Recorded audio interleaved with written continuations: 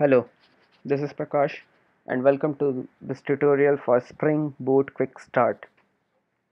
This tutorial requires a basic understanding of Spring framework, but don't worry if you don't have that, then also it is fine. You can pick it up during the course. It is fair amount of work for Java development and you will need some basic concepts, but it is not mandatory at all.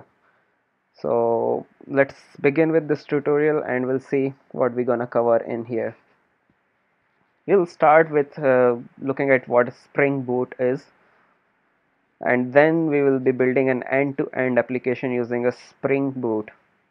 This application is gonna be a RESTful API application which will have controllers, data layers, service layers. It is not just a hello world application, it will be a full-fledged production ready RESTful API application that we're gonna build here.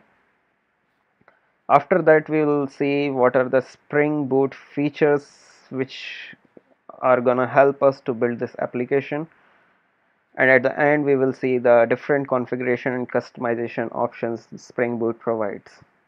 At the end of this course, I'd like to follow along with me to build this application, and we will be able to put, post, get and delete request on any resources. We'll be building resources and we'll be using all these four requested on our resources. So let's begin with and start understanding what Spring Boot is. To understand a Spring Boot, it is a composite of two words, Spring and Boot. So we need to know what Spring is. Spring is an application framework which can be used to build an enterprise Java application. It provides a programming and configuration models. What does that mean is like you do all the business logic and everything is written in Pojo in the form of classes, and then you do annotate these classes with a service annotation to treat them differently.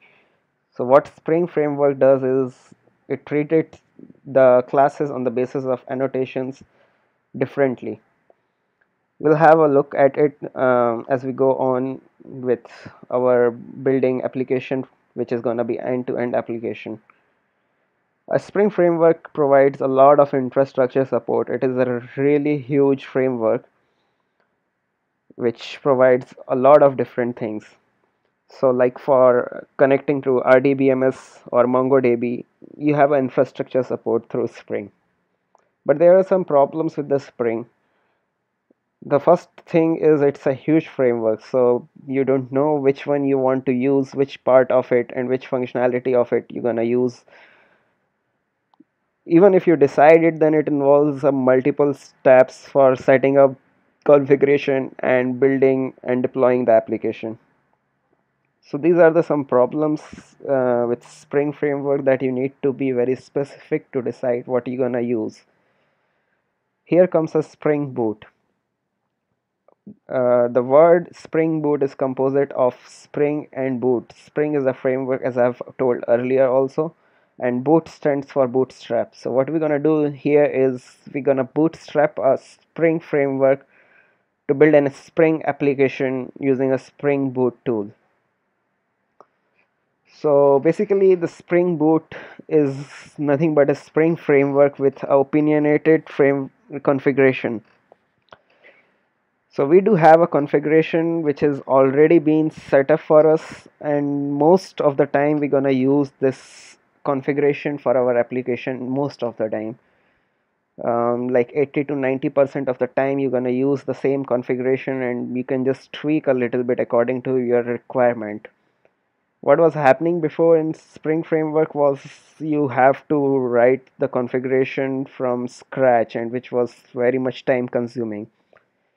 So the aim of Spring Boot was to abstract those configuration so that it will be ready for you to just consume for your application and write business logic. What you need is just to focus on your business logic and you have the whole configuration already built for you.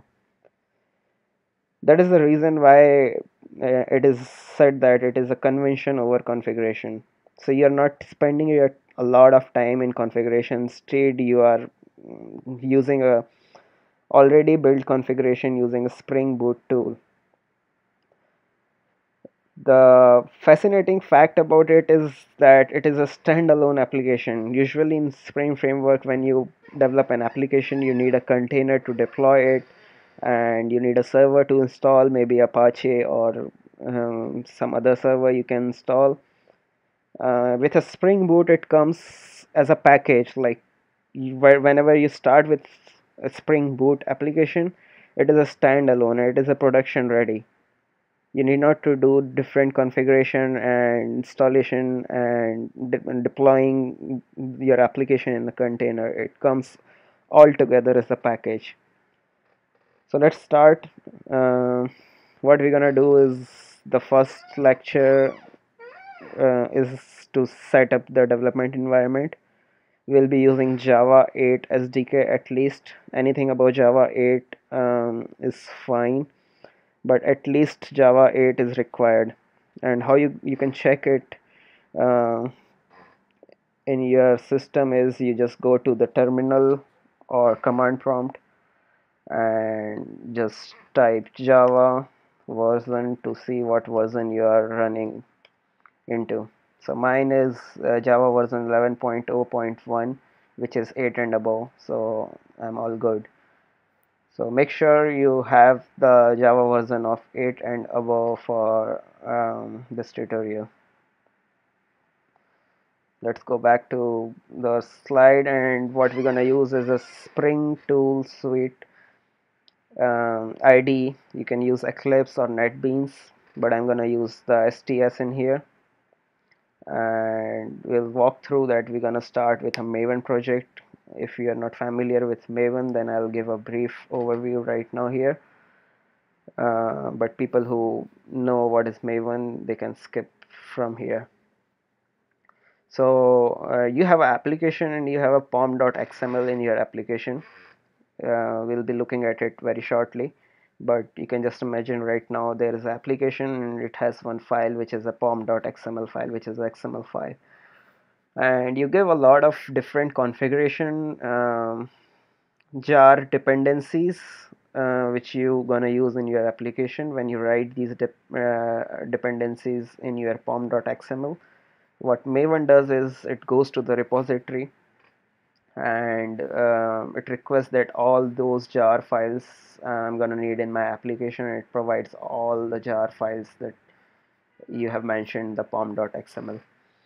So we'll be looking at it very shortly. It was a brief overview of a Maven. Maven is nothing but a tool to download all the jars from the repository to your application, and the configuration is written in pom.xml where you describe your dependencies on different jar files. So let's begin with it, uh, and we'll continue in the next lecture and start with going for the Spring Tool Suite.